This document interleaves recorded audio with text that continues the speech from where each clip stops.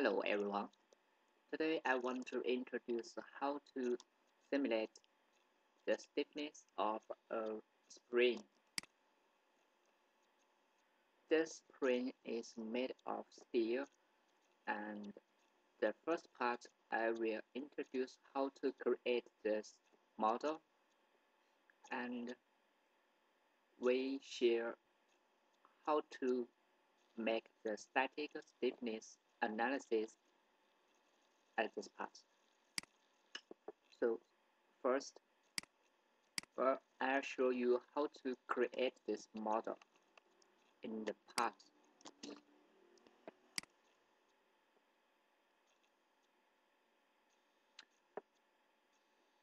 So let's check the model tree, and this is through solid revolve tool, and we need to give it a profile, and the diameter of the wire is about 3 millimeters, and the diameter to the center line is 15 millimeters. So I can show you. So here we need to choose solid and revolution, and here it's just 200 at default. We need to create the profile at the center. The coordinate is 15, 0, and the radius of the wire is 1.5, so it's 16.5. Here is the profile, and done. Here we need to input the angle we need to revolve. Here I create the spring with 10 coils. So it's 10 multiplied 360. And here we need to give it a pitch, and the pitch direction is as this arrow showed. Here we have the pitch with 3 volt 2. Okay, let's give it 3. So here is the spring.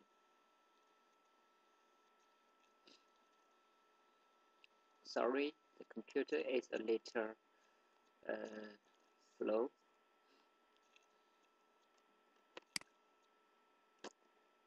Okay, that's a little different with the original part. Let's check it.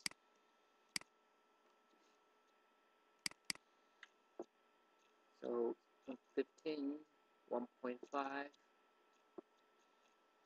and it's the pitch. The pitch is 5 millimeters. So I need to change. I give it 5. So here is the spring we have created. And then we need to create a material property and a section. Here we use a steel with the Young's modular is 206 gigapascals, and the Poisson ratio 0.3. This is enough for the elastic analysis. Then we create a solid homogeneous section here, and choose the material steel we have created. This is simple. Then we need to assign this section to this part. Here it should be deformable part. So I can assign the section to the part.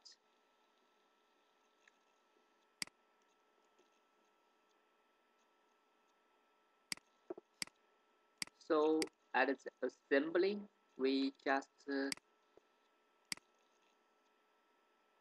click OK. It will work. And then we go into the step module. In this module, we need to create a static general step, and with the nonlinear is off, and I give the increment size 0.1 because it's a linear analysis. Here is what we got.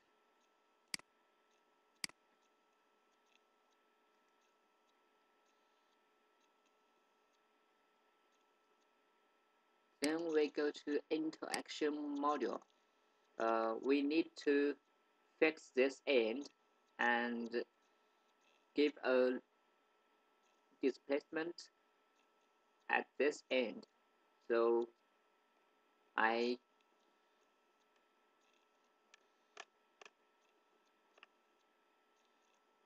create a reference point at the center of this circle face. Here we can create the reference point, and then we create a coupling to give the fixed boundary condition here.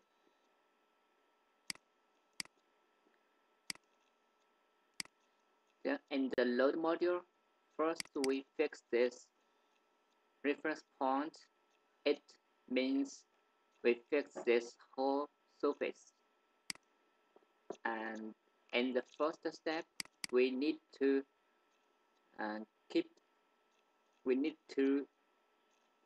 compress the spring down with 1 millimeter displacement in the y direction. So I choose this surface and give it a displacement of U2, and the displacement is -1 millimeter. So then we can get in the mesh module. Here we choose the sweep.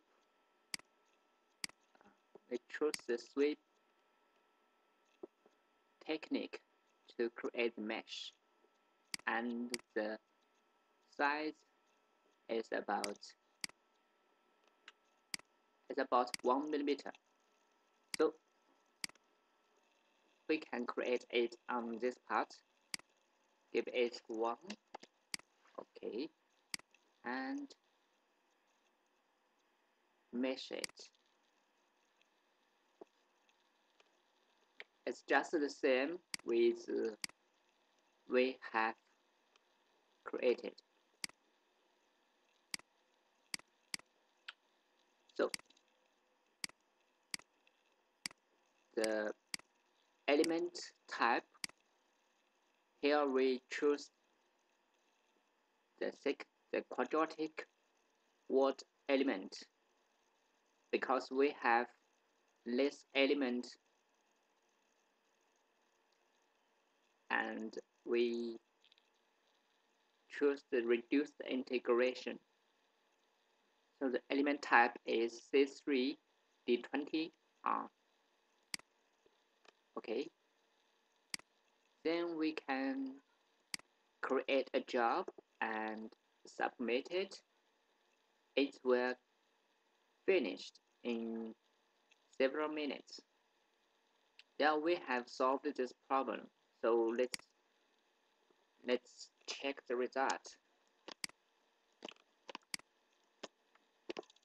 as we can see, we just compress the spring down with 1 millimeter. So the displacement is minus 1 millimeter in the U2, the y direction. It's true. This is the animation. So it is, we can check the stress, and the stress is 18 megapascals. So it's entirely elastic deformation. Then how do we get the static stiffness of this spring? Here we need to know the force to compress it down. So here I choose create XY data with ODB field output. Then I choose the reaction force, and in the y direction, so I choose RF2. Then I need to choose this reference point because it is fixed, so the reaction force is with it. I just pick it here and get the curves because I give it the increment, so here we get a curve for its length. And when we compress 1 millimeters, the force is the last value. So let's check about 2.97 Newton. It means that with this spring, the stiffness is 2.97 Newton every millimeter. So we can check it in theoretical calculation. I know there is a website we can calculate the stiffness of a string. Here I will attach this website with this video. Now we need to input some parameters. Here I have inputs like the diameter of spring well, it's 3 millimeter, and diameter of spring 33, and the free length of spring it's 53. Number of coils 10, and the Young's model of material. I have used 206 gigapascals in the model, so I input 206 and the pulsation and density. Then we the unit we can choose from here. It has different unit systems. So after we input these parameters and pick the unit system, we click the calculate again. Then it will give us the result here. And the first result is the spring constant K, just as the meaning stiffness. So here it shows 2,917 newtons for every meter. Yeah, the unit is Newton for every meter. Uh, yeah, it's the same thing with the results we simulated 2.97 as we can see here. Because here we applied the displacement with 1 millimeter. So if we need to compress 1 meter, it needs 2,970 newtons. The simulation result is very close to the theoretical calculation, as we can see.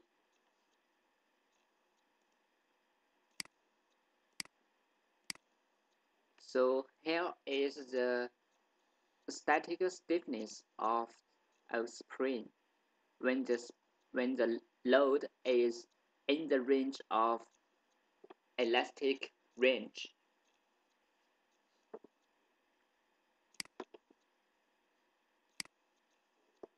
Okay, if you learn from this, you will know how to calculate the static stiffness of a spring with ABAQUS and with simulation. So here is the all content of this tutorial. Thank you for watching. If you're interested in ABAQUS, please subscribe my channel and let's learn together.